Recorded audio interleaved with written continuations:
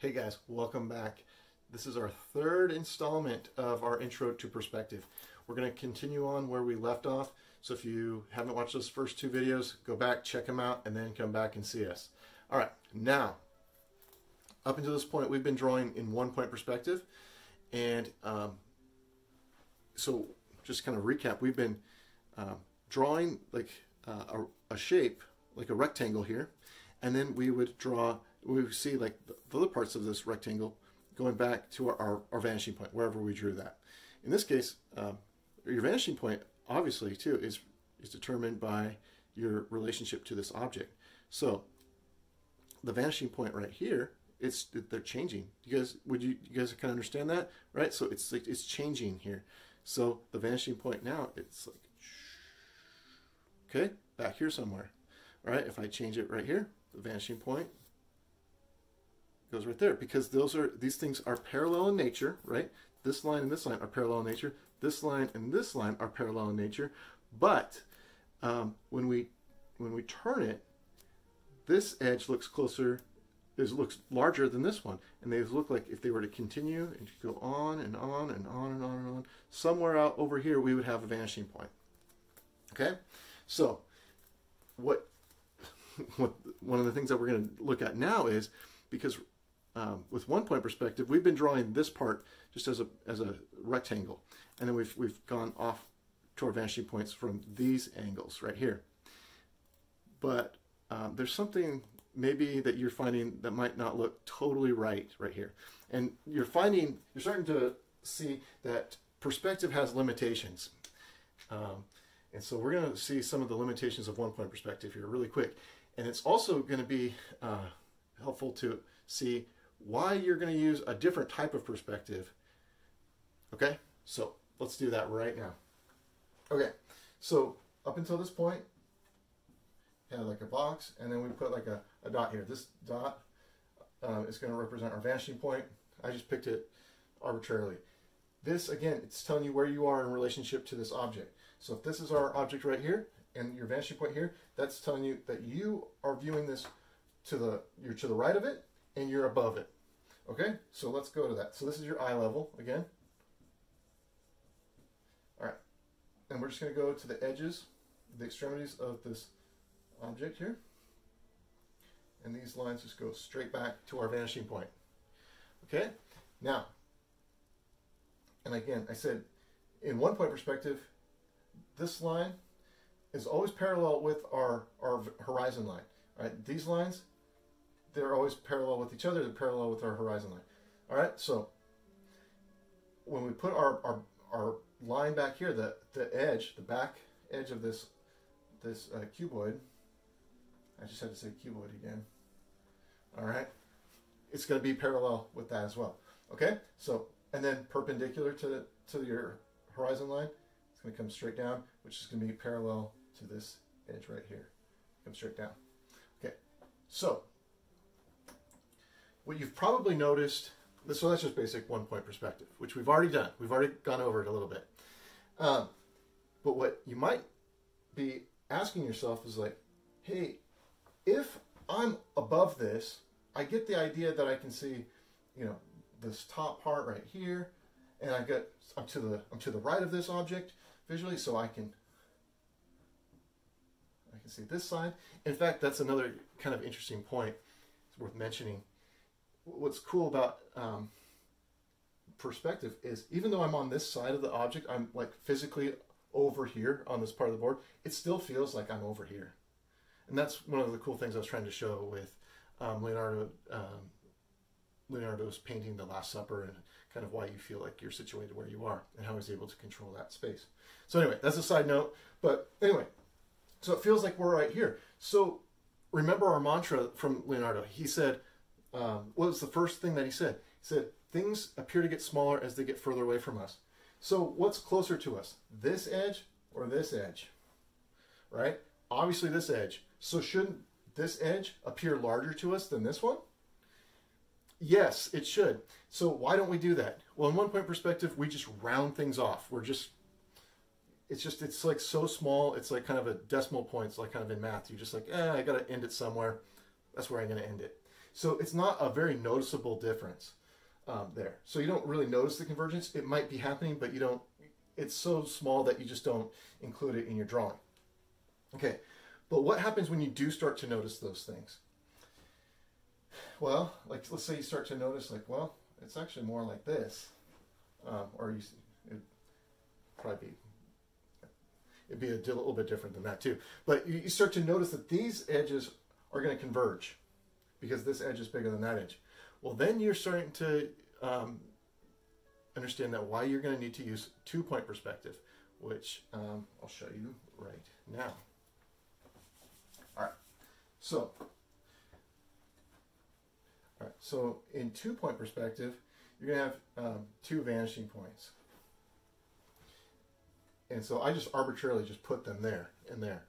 In fact, maybe I'll use a darker marker so maybe you guys can see this.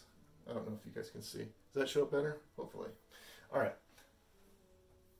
Wiggly lines. All right, so from here, I'm going to draw.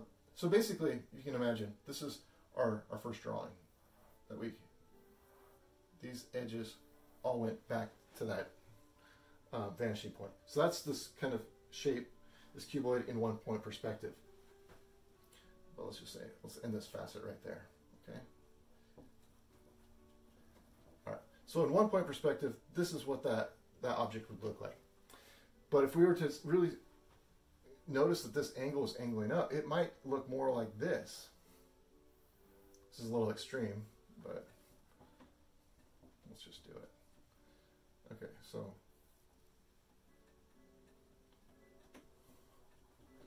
all right. Sorry. So basically, we just drew this facet right here. So we drew the other convergent, the other facet that was converging out in space. Okay, so from there, this is a facet. It goes that way. And then we have this one from this side, and it goes back in this space. All right? So hopefully that makes sense to you. Right? Okay. And again, that should make sense. Like if you kind of look at things, things are going to get smaller as they go back in space. All right. Now, just FYI, if we were going to be doing three-point perspective, this is why this would make sense here. And so, three-point perspective would be involving a third vanishing point. Because like I said before, with the two-point, the difference between 1 and 2, you have, you're saying your eye level is up here. You are looking, this is the horizon up here. But what's also happening here is these angles are going to be going down, right? If you look at an object, I don't know if I can force like enough perspective in here, but these angles are angling down just ever slightly, and if it were to continue to go on and on and on for a long, it would get smaller. And so there's a third vanishing point somewhere down here. And so if we were to follow these lines, they'll bend down to that perspective. Hopefully that makes sense. So now again, in two-point perspective, we don't do that. We don't always include this third vanishing point because just like in one-point perspective, we round things off. All right. So again, most of the time it's just so small that you don't really include it. But if you were drawing like a larger building or something like that, hopefully that shows up. Oh yeah, it's showing up. Okay, so there's a building, and you can draw Spider-Man flying through the air right there or something. Okay, so hopefully that was helpful in understanding why you use 1, 2, or 3-point perspective. Just a couple more things before we wrap up linear perspective. I think that you guys are starting to get a little bit of an understanding of like how and why it works.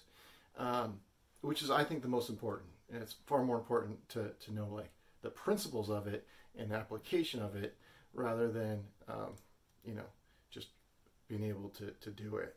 Just to be able to maybe follow along and just plug things into a forced perspective. What you want to be able to do is to take these principles, the things that we've learned here, and draw from observation with it. Okay? So perspective, as you're starting to understand, it has limitations.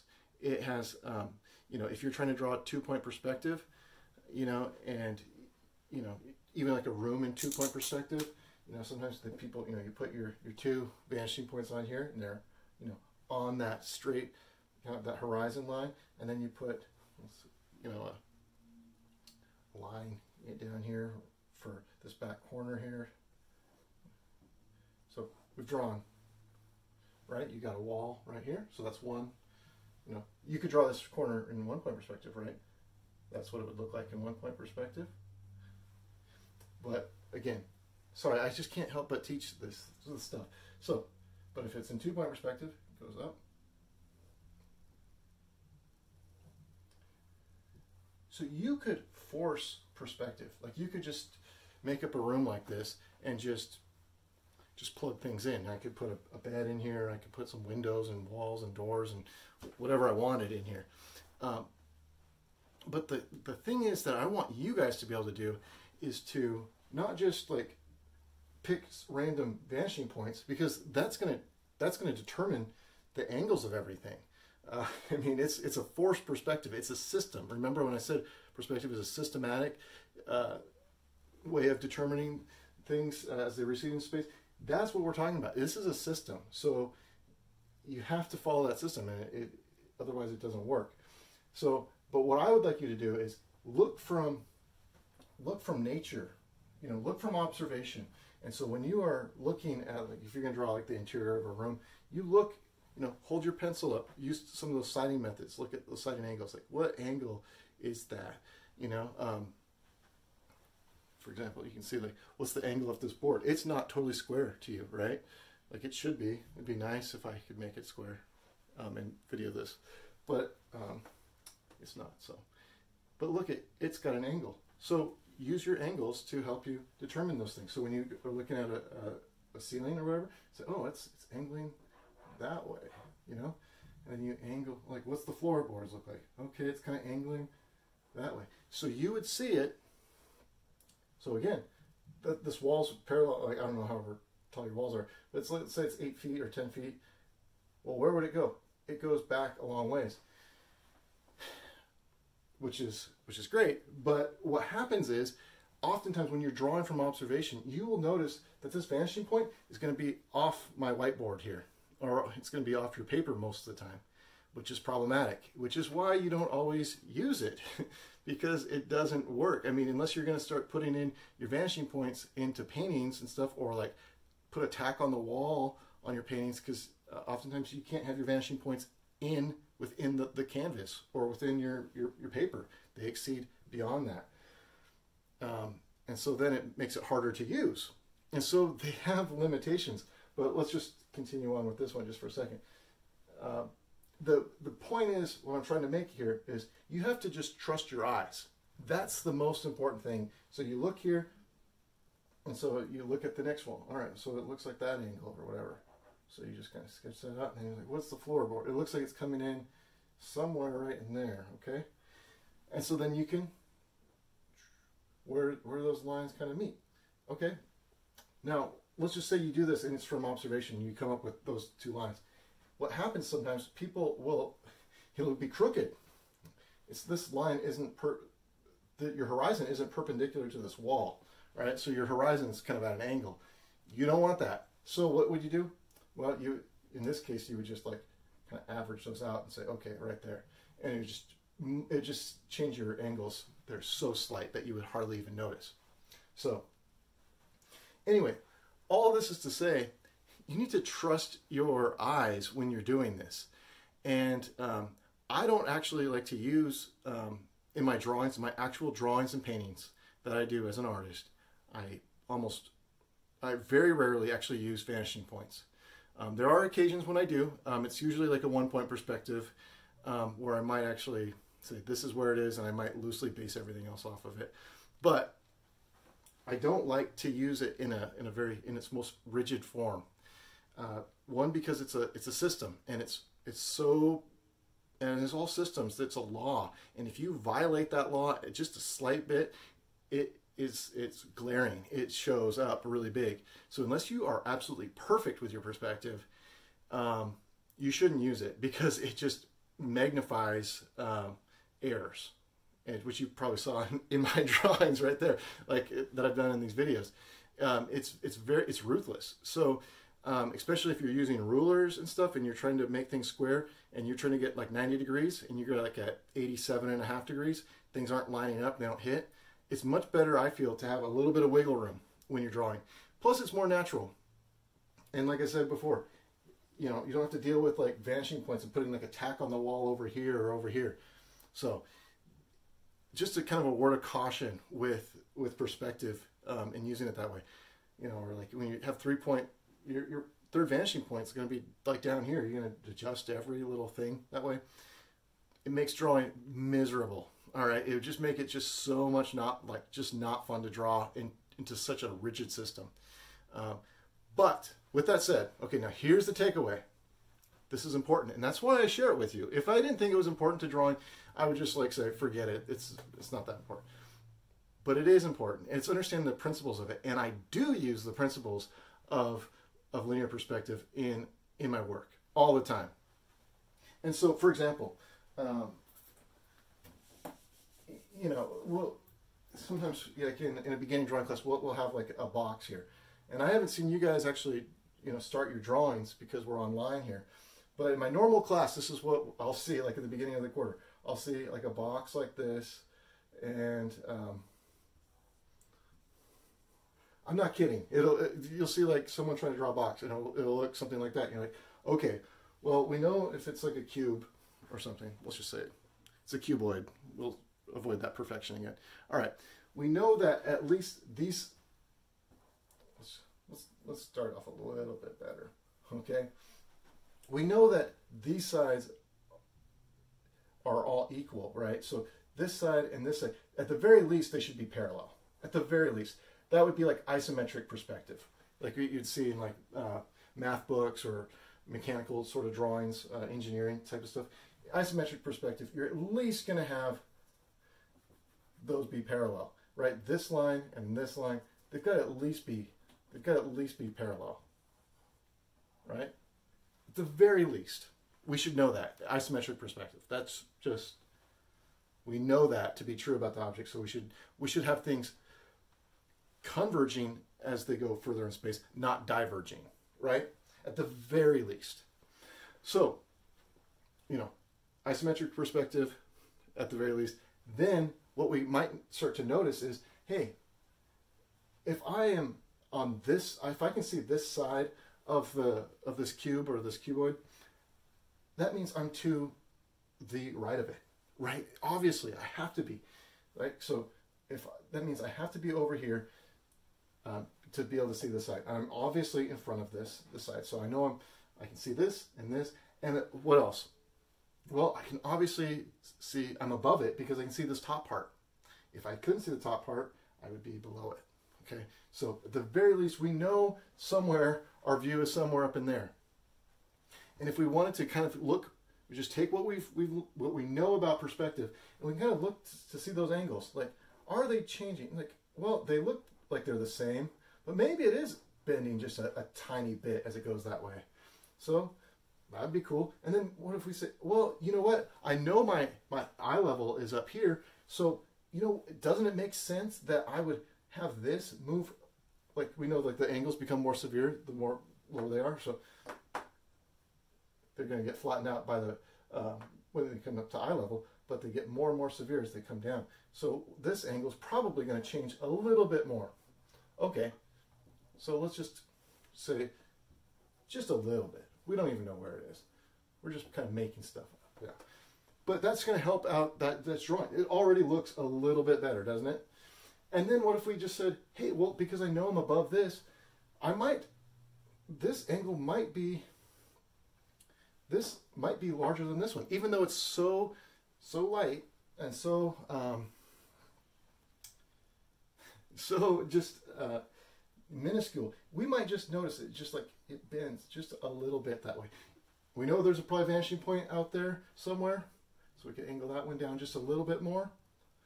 But that just helps us kind of, we just know certain things about these objects, right? And then we'd also can say, hey, I know my eye level, you're here, right? These things are going to be angling down. So we probably have this just kind of angle in, just a touch maybe, all right? And so I'm not saying that this is perfect, but I'm just saying like it looked a lot better than this, right? Okay, so it's kind of using what we know about perspective along with trusting our eyes. That's what I'm always a proponent of. After you've trusted your eyes for a long time, you start to understand perspective, and you can make things, you can use your creativity a little bit more and not have to draw from observation as much as you develop. But it's really important, and I really strongly suggest drawing from observation whenever you can. All right, so that's kind of the take home from this perspective. I might end up putting up a couple more videos on perspective, but we will see. Oh, but definitely we're doing linear perspective or atmospheric perspective next. So stay tuned for that, and we might do some more linear perspective if I feel like torturing myself and you. All right, so stay tuned, guys. Take care. Bye.